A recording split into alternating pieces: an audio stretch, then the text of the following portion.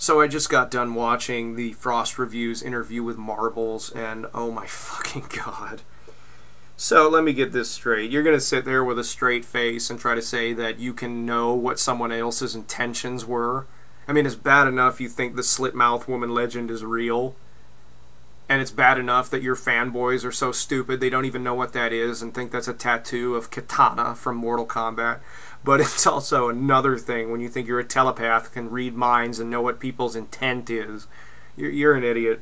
You're also really, really trying too hard to be a white knight, which is impossible. Because when you say something along the lines, motherfucker, of, you know, oh, I was just trying to do the right thing and expose an abuser, it doesn't work. Okay, coming from you, it doesn't work. You're the same son of a bitch who tried to send Nate Talks to you into an epileptic fucking seizure by sending him a video that would trigger his epilepsy because you wanted a good laugh. You're also the same son of a bitch who tried to get another ranter, whose name I'm not going to mention out of respect to her privacy, set up to be potentially beaten, raped, and abused by her psychotic ex-boyfriend because you didn't think enough drama was going on in the community and were trying to pull the right strings with the right people to set this fucking horrible shit up.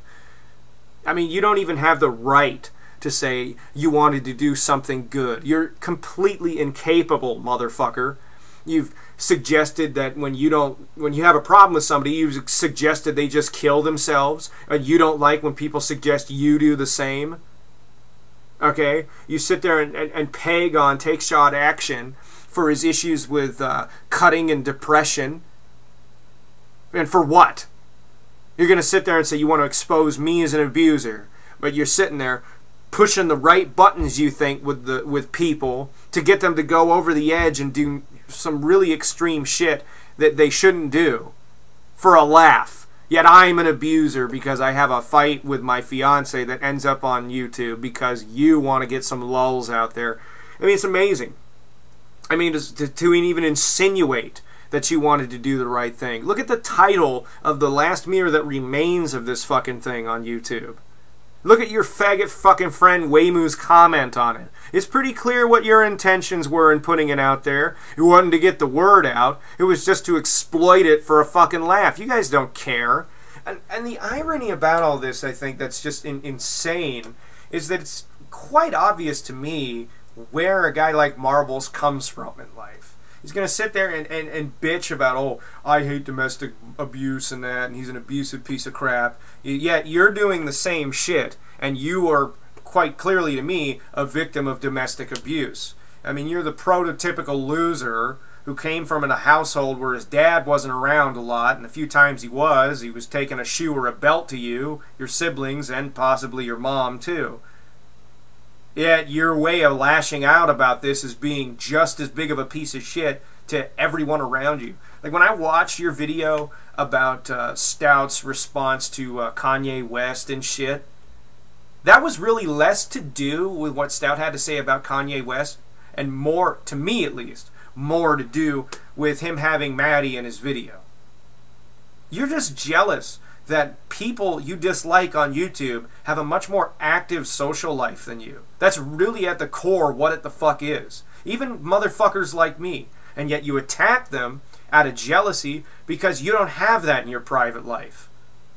I mean, you might have some people, alright, you might not be completely devoid, but it sure as fuck is not a whole lot. In fact, I'm willing to wager that the reason you wear that stupid filtration mask in each of your videos is to mask your identity from the few people who do know you in your personal life. Because if they ever found out what the fuck it is you get up to on YouTube, they'd boot you the shit out and then you would truly have nobody. You associate with shitbags that are no different than you. The lowest kind of common denominator of people you can find on here. Yet we're the pieces of shit. I never understood that. You know, you'll go and, like I said, try to make somebody go into an epileptic seizure for a laugh, and yet we're pieces of shit. Because, oh yeah, Kanye West. No, and that doesn't have anything to do with that. Or, oh yeah, because he said this about feminism and all that. And no, it has nothing to do with that. It's that your life sucks and it's fucking empty and ours isn't, so you just can't deal with that. I mean, for God's sake, you're 22 or 23 years old. Alright? I may not be much older than you, only by a few years. But I know enough about life at this particular point in my life to know where all this shit is fucking coming from. So you know what? Shut the fuck up! You're just gonna go, oh, that's good. Oh, that's good. You know, he's got me really good. Huh. Well, what if I showed up on your doorstep one day, motherfucker, and just beat the shit out of you because I think you're a fucking piece of shit? Would you be going, oh, that's good. Oh, he's got me really good. He's broken my nose and a few of my fucking teeth out.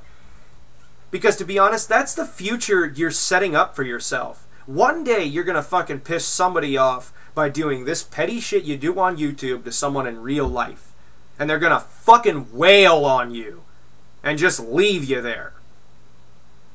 You're going to end up doing that. You're going to end up either feeling like a piece of shit or winding up like the worthless motherfuckers you see hanging out in front of the Bank of America building up in fucking Charlotte, begging for goddamn change and getting their ass kicked on a fucking daily basis because you care more about this kind of crap and being spiteful and fucking petty about the shortcomings in your life than you do in getting a life. So again, you're better off just killing yourself. You get all sorts of mad about that when somebody pulls the same card you fucking do, but you might be. I mean, if you're incapable of doing something meaningful with your time, then, hey man, you know, I'm sure that rope is on sale at fucking Home Depot. I'm sure they've got great clearances on some Drano, and who knows? You know, I mean, some of your gun stores in town might be having a fucking sale. Okay? I don't know.